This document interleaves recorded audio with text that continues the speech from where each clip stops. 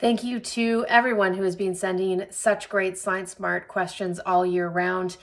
And what a year it's been, with back-to-back extreme weather events here in British Columbia, the fingerprint of climate change stamped hard on all of them. I wanted to take a moment to answer a few that I haven't been able to get to yet.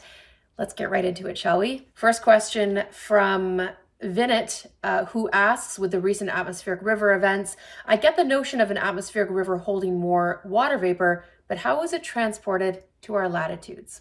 The latest research suggests that a cold front just ahead of its passage, southerly winds might pull up filaments of water vapor from the main stream that runs around the equator. And once those filaments start to make their way northward, they become rivers unto themselves. Okay, next question. John Betts wonders why typically these deluges have been described as Hawaiian Expresses. Some of them look like they're coming actually trans-Pacific. And you're right. We call the ones that come from the Hawaiian Islands Pineapple Express colloquially, but atmospheric rivers can originate from far across the Pacific. Colloquially, we sometimes call those tropical punches, but they're all under the umbrella term of atmospheric rivers.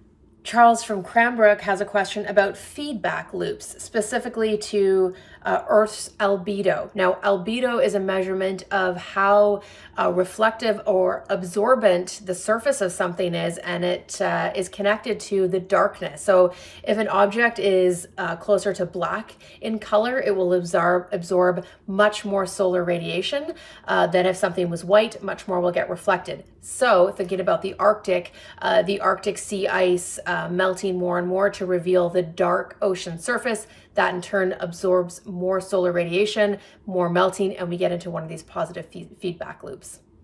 Mist or drizzle? Marie wants to know the difference between the two. Well, there is technically a meteorological definition for the two, and they come down to the size of the water droplets. Mist water droplets are so tiny that it feels like they're being suspended in air. In fact, according to the World Meteorological Organization, they're only 10 to 15 microns in diameter. Now, drizzle is also very small, but they're between 0.5 or smaller millimeters in diameter. And now, you're Science Smart. If you have any more great science questions, send me a tweet or an email and I'll try to get it answered. Thanks.